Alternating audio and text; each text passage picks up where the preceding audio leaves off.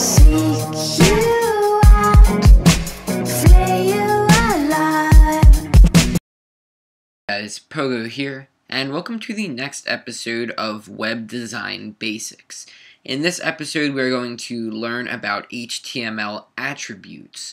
Basically, the whole point of this episode is to define what an attribute is and show a bunch of examples, because when we move on to more tags, you're going to need to know what an attribute is so that when I use the word attribute, it'll make sense. And this is a very important concept in HTML, so don't just skip this episode because it doesn't seem that interesting, because it is. The first thing before we start, there are two things that I want to do.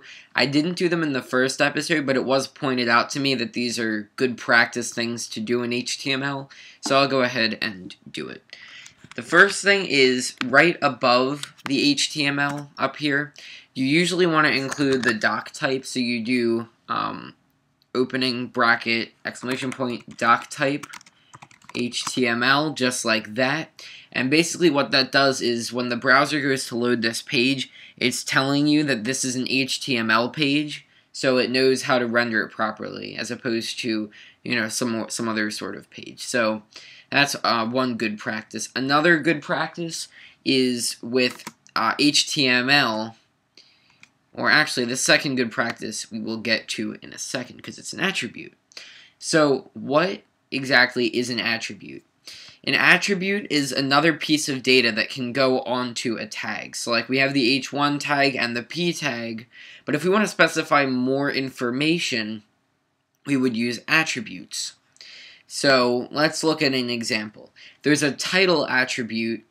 Don't confuse it with the title tag, but there's a title attribute that basically sets the tooltip. So when I hover over something, that little pop-up that shows at the bottom is called the tooltip.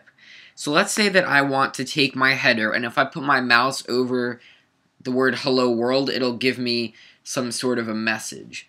So inside of this h1 tag, if I press space, you'll see that PHP will give me all of these different attributes that I can choose, but we'll go ahead and use the title attribute. And when I hit equals, you'll see that it'll automatically give me double quotes. It's good practice to use quotes. You can either use single or double quotes. So, you know, you can decide for yourself. But PHP Storm automatically does double quotes, and I'm used to doing double quotes from Java. So the title, or really the tooltip, is what it probably should be called. For hello world, we're going to say, you know, you found me. So now I've specified this is a header 1, but it has this extra attribute, this extra piece of information that the title or the tooltip of this header is equal to you found me. So let's open this up. This page looks normal, right? If we hover over hello world, it will say you found me.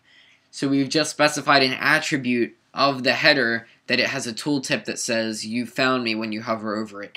And notice that that doesn't apply to the paragraph. It only applies to the title. So that is what an attribute is, and it's going to be very important because, you know, some tags like h1 and p don't require them, but when we do things like with links and images and all that kind of stuff, attributes are going to be necessary. So one last attribute, this is a good practice to use, and I didn't do it, but now that we know what attributes are, we can. Up here at HTML, we want to, there's a lang attribute, which can be used to specify the language, not HTML, but language as in English for the page. And I think this helps with like search engines and other things like that, just so they can tell in which language this page is written. So we might as well just do it. And I think that the proper form is like that. It's en-us, that would be like English, en-us for United States. Yeah, I think that's correct. If it isn't, then I'll, you know, make sure and I'll change it in the description, but I believe that's how it works. Maybe there isn't a dash there, but there usually is when you have localizations like that. So that's all for this video. I just wanted to show you what exactly are attributes, because they're a very important part of HTML, and when we start getting into some more interesting tags, they will require that you have some certain attributes specified. So as always, subscribe if you want to see more, comment with what you want to learn. If you like this video, click the like button, and I'll see you guys soon with some more coding videos, more web videos really. Bye for now.